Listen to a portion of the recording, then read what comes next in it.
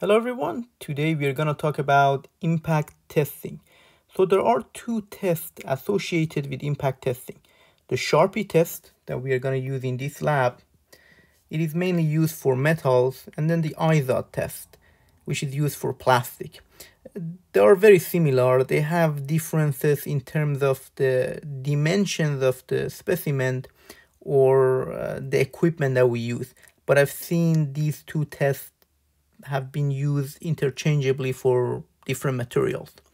ASTM E23 lists the procedure that you need to follow to perform impact testing, and it also gives information on the dimension of our specimen.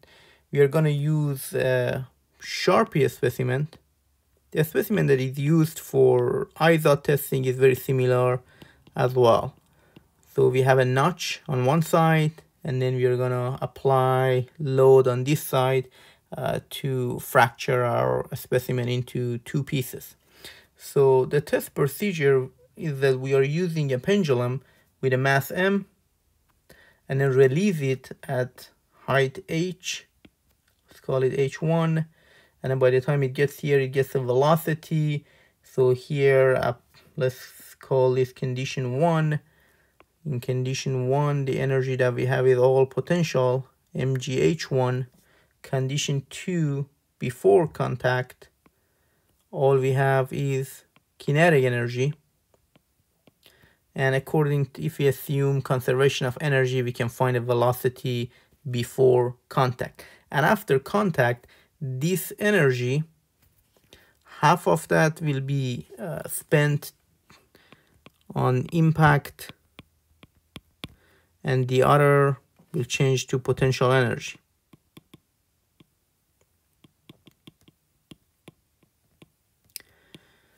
So some of that energy is spent fracturing this specimen, and the other is raising the pendulum with H2. So if we have the two height, that gives us the impact energy that is spent in this procedure.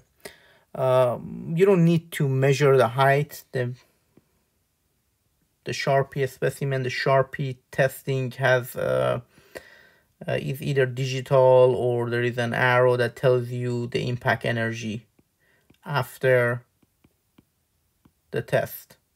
So we usually read the value here to get the impact energy for different specimens.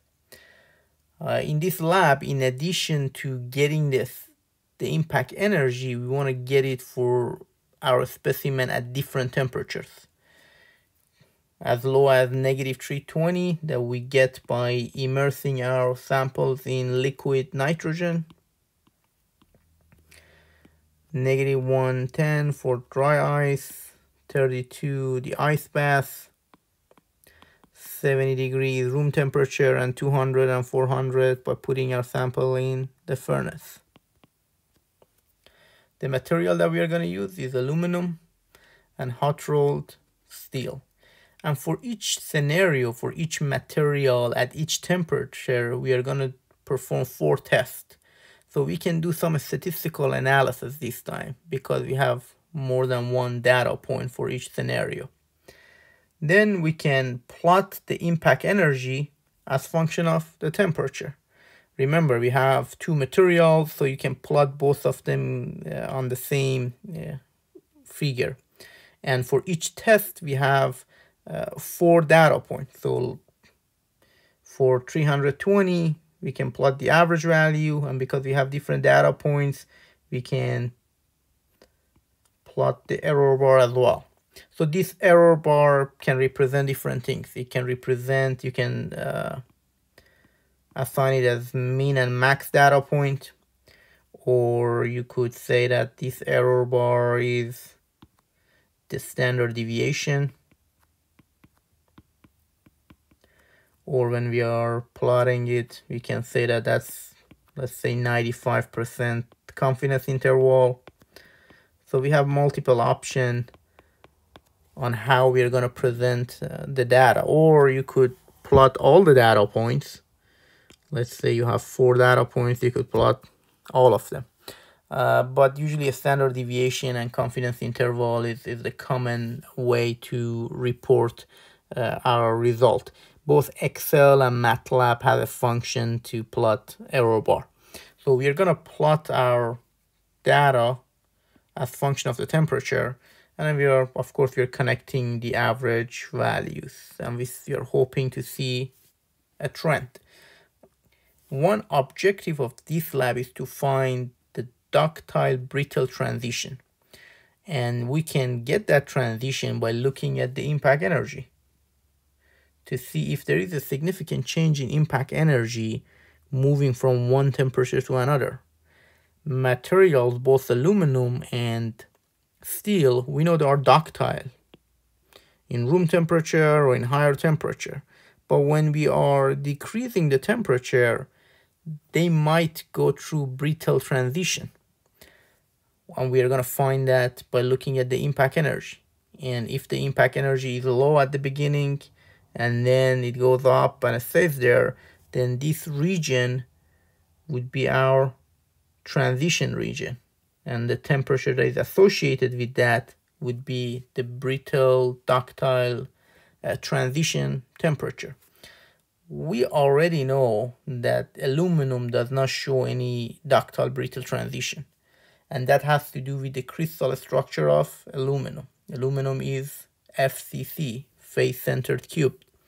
So we have half of atom on each face on the other side, and then this is for the bottom, the top, and that. And steel is a body-centered cube. So steel does not have, or this structure in general, have a brittle ductile transition.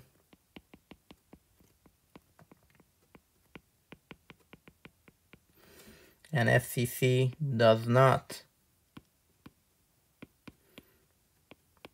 have brittle ductile transition. This is our expectation.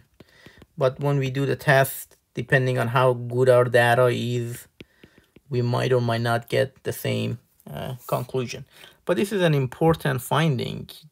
We know that brittle and ductile material behave very differently. Their failure mechanism is different, the failure surface looks different, the failure criterion that we use for each case is different.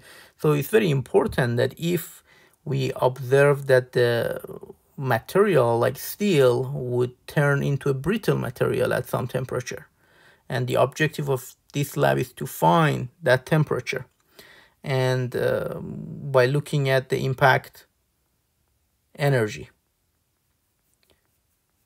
Because we get multiple data points, so we can do some statistical analysis. I've posted a separate video on how to find the difference between the two means. But here I just briefly gonna mention that for each case between the two temperatures, you're gonna get the average value for the data points for the first temperature, for the second temperature, and then you want to find the population means, and it gives you the equation, will give you a range of value because of this plus minus sign. And if that range includes 0, that means that there is no statistical difference. If it doesn't include 0, that means that there is a statistical difference. So I'm expecting a similar table in your lab report detailing whether your result shows any statistical difference or not. Because looking at the graph, we can just simply visually inspect to see whether we have any statistical difference moving from this temperature to the other temperature. We need to do some statistical analysis, and difference of the two mean is the right statistical analysis to find whether the difference between the two set of data points is significant enough that we could tell something is happening moving from one temperature to another.